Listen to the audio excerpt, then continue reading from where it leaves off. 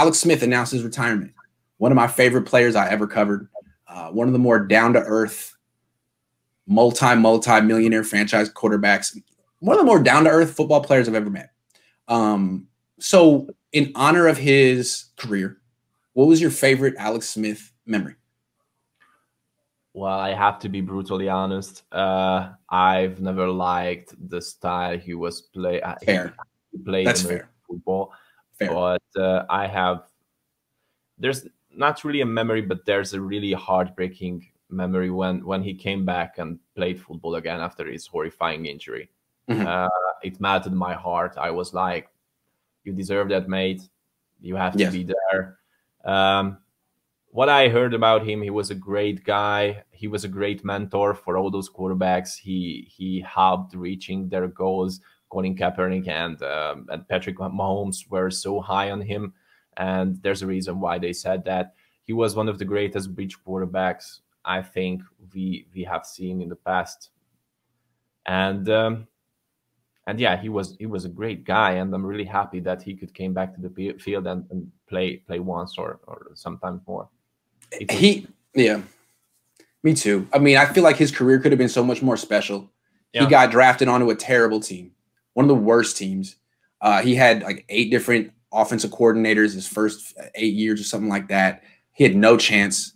He got injured early on playing for a bad team, injured his shoulder, compromised his arm strength. He could have had a really special career. Maybe if he had gone to Green Bay and sat behind Brett Favre for 3 years, who knows what could have happened for him. But he overcame all of that. And by the time he was 27, he was a winning good quarterback. And he was a winning good quarterback for a decade in the NFL. It's amazing. And my favorite memories of him, I have 2. One, in 2011, my first season covering the team, he was just winning. And it was a lot like what was happening with Jimmy Garoppolo. Like, he's winning, but people are like, yeah, but it's not because of you. The running game is good. The defense is good. But it was remarkable. And he had the game manager label. That's like Jimmy. He only threw 5 picks that year. He was very conservative. The Niners took the game out of his hands so many times. And that first playoff game was at Candlestick against the Saints. No one thought the Niners were going to win that game because they were going to have to win a shootout against Drew Brees, and Alex Smith just couldn't do it. He couldn't do it. It was impossible. But he did it. He went back and forth with Drew Brees. They scored a ton of points. He made the throw to win it. He made the run to win it. It was remarkable. It was like the greatest game we ever played.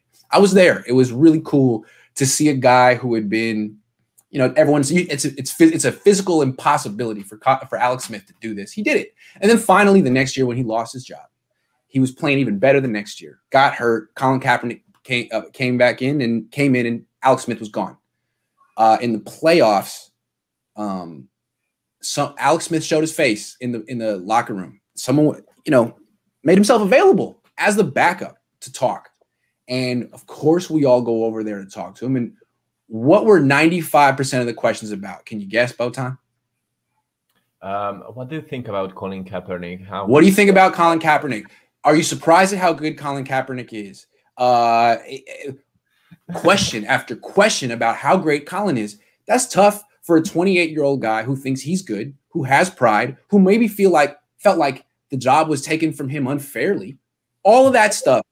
He stood there and answered questions graciously about Colin Kaepernick for 20 minutes. Hey, he does this great. He's so remarkable with this. Some people think, but he just went on and on and on about how great Colin Kaepernick was. And, it's not that Kaepernick wouldn't have done it for Alex Smith, because he wouldn't have. Most players wouldn't do that for other players, especially a veteran who'd been benched under, suspect circumstances. He handled it like a gentleman. He was always a gentleman. And I really remember standing there. I was about 24 being like, wow, man, this takes a lot of poise and character to do what he's doing right there. And you could see it on his face. Every time someone asked him a question, it was like, man, this is my life now. I am reduced to backup quarterback. It's not even about me anymore. But you know what? Fine. I can do that. I'll prove him wrong eventually. That's something which showed you his greatness as a man and a human being. And that's something you should respect, and that I respect the most about Alex Smith. His human greatness, how calm he was. wow. Yeah. Not a Hall of Fame career, but a legendary career in its way. Yeah.